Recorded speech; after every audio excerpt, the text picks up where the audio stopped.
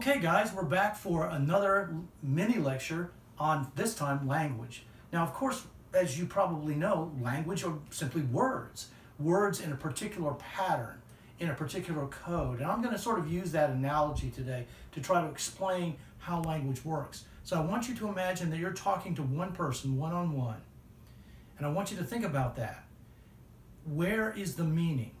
The meaning is not in the words. The meaning is actually in the people.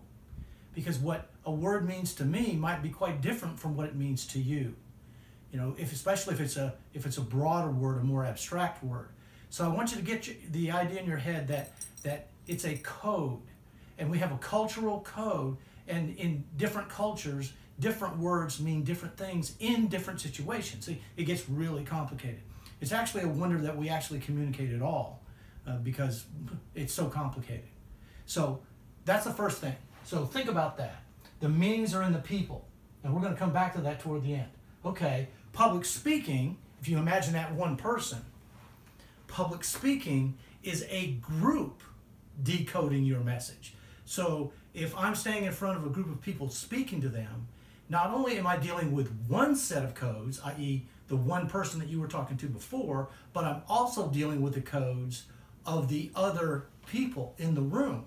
So it becomes just that much more difficult to try to really reach people. So what you have to do is be very specific and very exact in your word choice. And that's what we're going to talk about, as a matter of fact, in lesson 2 on this subject, about word choice and how you go about that.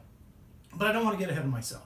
So I want you to get that idea in your head that this is a matter of like coding, figuring out what the right word in the right situation is for that particular moment.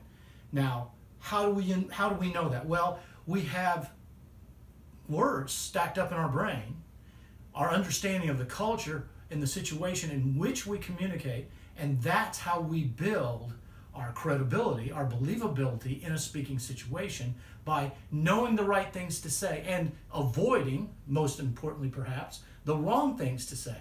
And so we want to kind of set the framework for the second lecture, where I really get into the nuts and bolts of it a little bit. This is more of just sort of like the theory.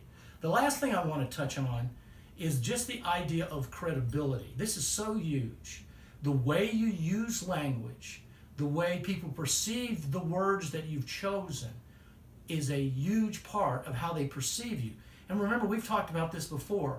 You know, the credibility of somebody is how people perceive him, not how he or she may really be, but how they are perceived. And so the way you use words leads to that judgment, right? So if I'm ugly and mean and hurtful with my words, I come across as ugly and mean.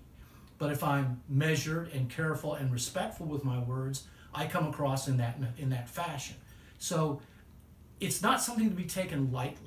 What we want to try to do here is make good choices and figure out what's the best thing we can do in order to create a positive, clear communication message. And that's what I'm going to talk about in the second lecture on word choice.